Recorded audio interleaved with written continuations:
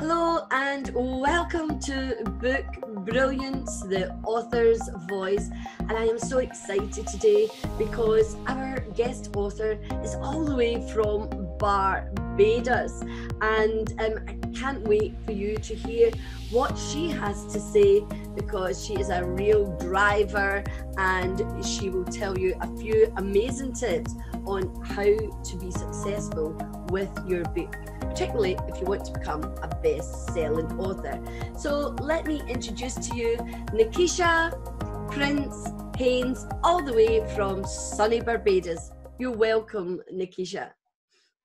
Hello, everyone, and thank you so much for having me on Book Brilliance. I feel honored to be a part of this interview, and I'm sending you sunshine all the way from beautiful Barbados. Oh, fantastic. It is, and I'm not just saying this, but it is my favourite Caribbean island.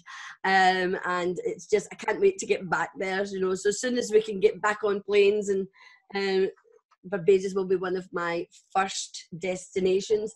Wow. So tell us a little bit about who you are and what you do, a wee bit so that we can get to know a wee bit about you and your journey. As mentioned before, my name is Nekisha Prince-Haynes, and I am a self-published, best-selling author of the book Your Client is Not Your Friend. I am also the CEO of Prestige Admin Services, where I provide virtual assistance, for example, content creation, personal assistant, editing, proofreading, speaking engagement, and I am also a motivational speaker. Oh, wow. And what brought you to doing that work, Nekisha? What was it about that work that you thought, this is what I want to do? Okay, it all dated back some time ago while I was working for a company and work started to slow down, and I thought to myself, before I have all my skills and everything back up and not make good use of them, I decided to start my own business on the side, which is called Prestige Admin Services. And in doing Prestige Admin Services, I dealt with some clients that was very unfair to me, or I should say I had some clients that I failed to draw the boundary line between business and pleasure, and it resulted in a lot of unnecessary drama, loss of income, tears, etc. And that is what birthed my book, Your Client is Not Your Friend, because also I was browsing some online groups and I realized that I was not the only one in this situation. So I thought to myself, might as well I write a book teaching other entrepreneurs, well, budding entrepreneurs and even seasoned entrepreneurs, how to separate their personal life from their professional life, how to work along with your clients, be friendly, but yet still not up close and personal with them.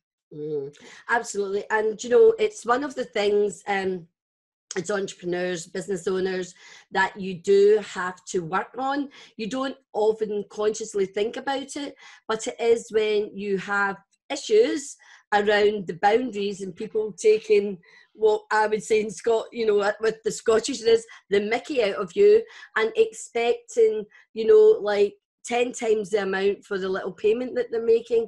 So I definitely think there is a place for it, because I know when I work with clients, boundaries is something we talk about because it is important, so you've told us that was the reason you wrote the book. So people will want to know, how have you been so successful with the book at getting it bestseller? So read us through or tell us some of the titles that you've got. I think I've got them here. So what have you achieved with your book so far? Okay, so I should go back a little. I take a step back, I should say. In publishing my book, in less than 24 hours, my book was, well, I should say less than 12 hours to be exact. My book was ranked #1 new release in one category. And in 3 weeks, my book attained #1 new release rank. I had bestseller rank #3, bestseller rank #4, and #8 as well. And I would say the reason for this is because when I chose the name Your Client is Not Your Friend, it spoke volume to me. And I think that it's a name that speaks volume to entrepreneur as well, because as business owners, as mentioned before, we should not let our clients be our friend. I mean, it's a topic that has been argumentable, but I should say that for me, it has worked for me thus far in having my business become a successful one, in learning to draw that boundary line between business and pleasure. Absolutely. So you said it got to #1 within 12 hours. Wow, congratulations. That is some Thank you. achievement. But how long did it actually take you to write your book? I would say for me, it took me over a period of time, because having my clients took advantage of me, it didn't just happen overnight. It was Yeah. not a one day something. So I would say my book took me some time, because I dated back to all the other experiences that I would have been through with past clients, and some of the experiences as well that I would have overlooked and thought it was nothing, that led me to write my book. So sometimes it's the simple things with our clients that we may overlook. Like, for example, our clients might pay us to work for 5 hours, and being that good or wanting for a good name, we might add in an extra 3 hours for free. And then some clients might want to take advantage of that and say, like, okay, well, you did it for me the first time, then you could do it again, and then again and again. And next, they may even ask you to do it for free. So it took me a while to put together all of my past experiences and those from others to actually came up with my book. Yeah, I love that. It's like we've all been there, including myself. The amount of stuff we do for free, particularly in the beginning when you're full of enthusiasm for your business and you actually don't really know, Yeah. what it means to be a businesswoman. So I'm laughing because I'm sure, I bet you could do a book on stories from entrepreneurs Definitely. around those boundaries. So there's an idea for another book. Nekisha, Thank you you. can have that one for free. So Thank you. I love it. Oh, that's really made my day what you said there. Yeah, absolutely. So it's a serious book in terms of it's the difference between being successful and making money and thinking you're successful, but your bank account screaming out for some more dollars or whatever in it. So I love that. And so in your book, have you interweaved any of your story? Pardon me? Have you included parts of your story? It told the little anecdotal stories of why you came up with that learning and why that was important. Definitely. I would say about 90% of the book is based on my own experiences that I Wonderful. would have been through with clients. So my book, it's a little twist from a usual business book, because I not only give tips, but I backed my tips up with real life stories so that persons can more relate to the tips that I'm giving. So I just not saying do not go outside and, or should say, do not drink and drive. I'm giving you an example of what would happen if you go and you drink and you drive, and there's a relatable story that can go with that advice.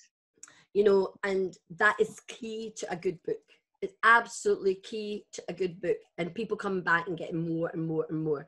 So Definitely. other than selling the book, how else are you using your book to promote you and your business? I've also created a course from my book captioned How to Separate Your Personal Life from Your Professional Life. So I use my course as well to teach persons, and I do seminars and workshop on how to start and maintain a successful business and how to separate your personal life from your professional life. So for me, I think that my book speaks for itself and the name, and also I do other engagements based on recommendations from what I would have done during speaking engagements, seminars, and even interviews. Yeah, absolutely, like we're having today.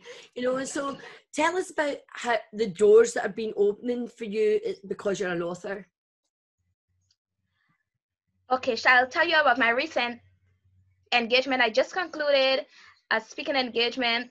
It was 6 speakers for 6 days, and it was a youth arena that was put together by a Ghanaian, and it pulled together 256 youths and adults from across the globe.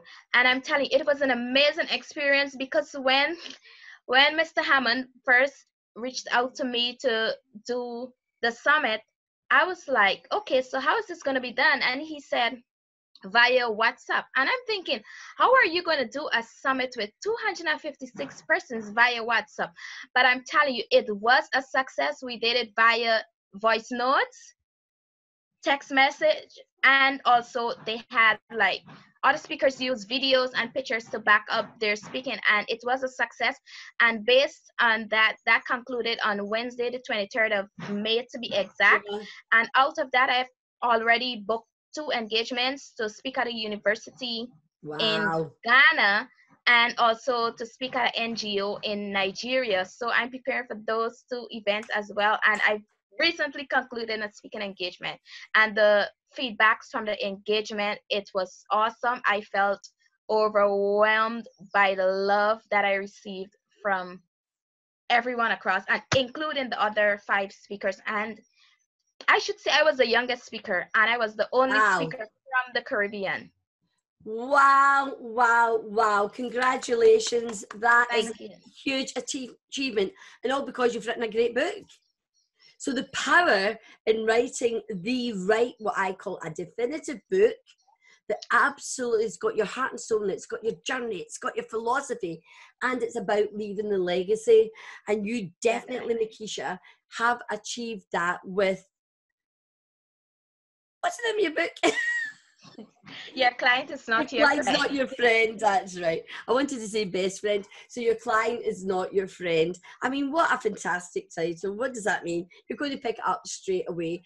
And the thing is, what I do like about your title is it's one of those off the cuff throwaway remarks, isn't it? People say it, but actually to sort of pick it up and go, oh, wait a minute, this is a little gem here. What can I do with that? And particularly when you've experienced it, it's just been magnificent. So so you're enjoying being an author, the opportunities it's bringing you, the ability to grow your business. Have you got the writing bug? Are you going to write another book?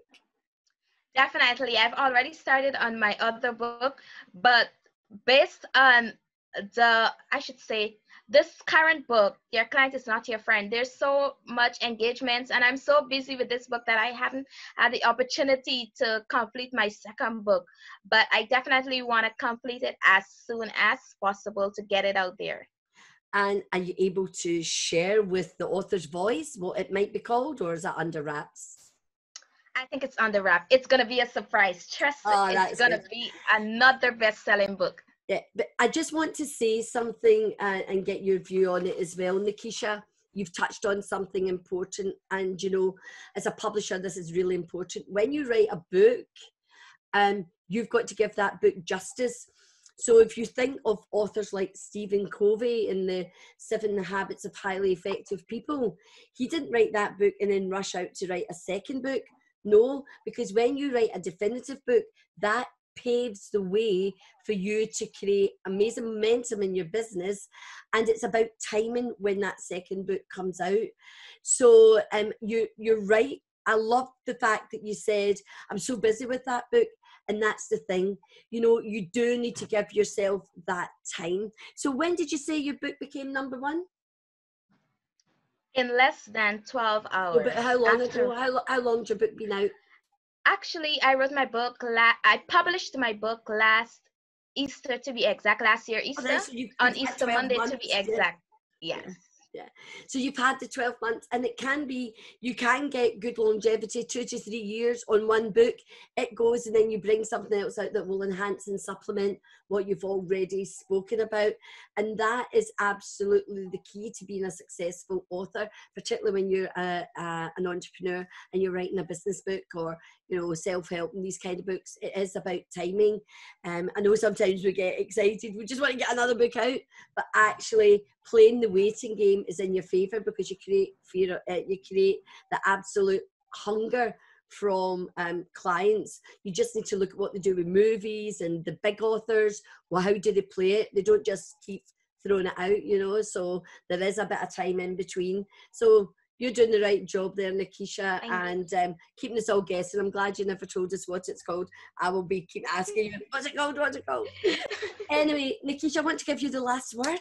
So what advice would you give to either new authors, authors that are stuck, or seasoned authors? What is your one really tip you say everybody should know this about becoming an author? What I always tell people, because as persons always ask me, Nekisha, what is how much money are you making from your book? And I said, I always say to them, do not worry about the book sales. Worry about what comes from the book. Worry about the engagements, what your book can bring you, the exposure that your book can give you.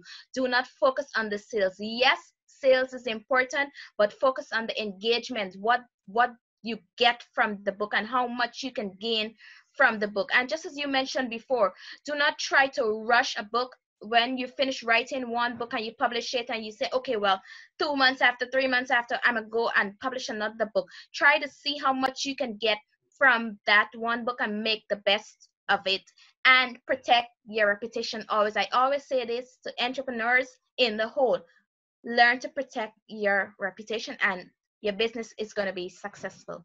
Absolutely. You know, you are your brand, and if you damage your brand by making a wrong mistake, that's why it's always important to be speaking to people who've done it before that you're aspiring to, because it's so easy for us to get excited, run headlong and make a mistake, because then it can take us quite some time to repair any damage that we do.